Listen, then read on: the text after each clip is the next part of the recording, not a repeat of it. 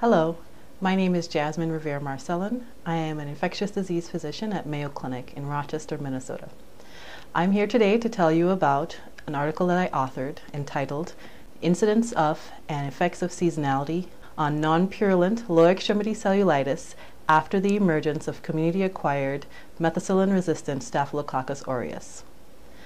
This is an article that we wrote along with some colleagues with the Infectious Disease Division after noting that the incidence of lower extremity cellulitis was 199 per 100,000 persons in 1999 prior to the emergence of community-acquired methicillin-resistant Staphylococcus aureus, or CA-MRSA. We wanted to determine whether or not this incidence of non-purulent cellulitis had changed with the emergence of this organism.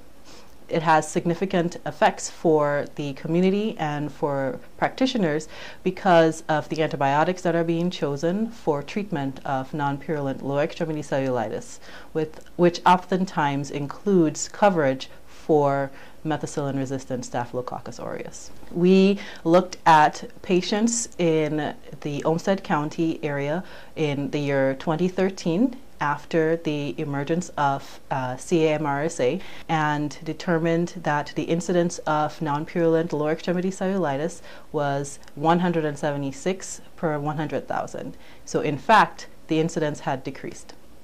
This was interesting given that we know in clinical practice that many providers provide double coverage for CA-MRSA as well as for streptococci, which are the typical cause of non-purulent lower extremity cellulitis. This is also significant because it means that potentially patients can have benefit from receiving one type of antibiotic rather than two, which also has some significance for the development of antibiotic resistance as well as adverse effects from antibiotics. The other significant finding was that there was a seasonality difference in the incidence of lower extremity cellulitis, with more episodes occurring during the summer months and fewer episodes occurring during the winter months. Finally, we found that there were fewer episodes of cellulitis in female patients compared to male patients.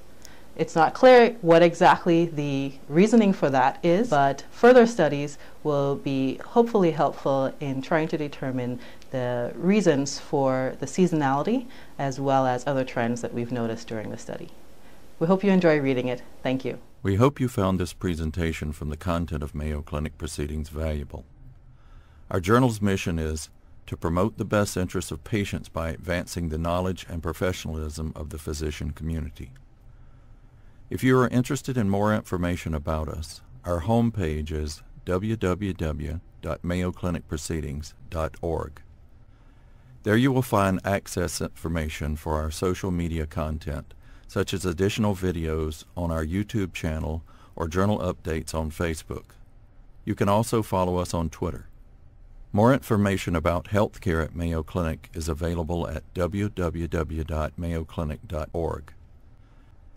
This video content is copyrighted by Mayo Foundation for Medical Education and Research.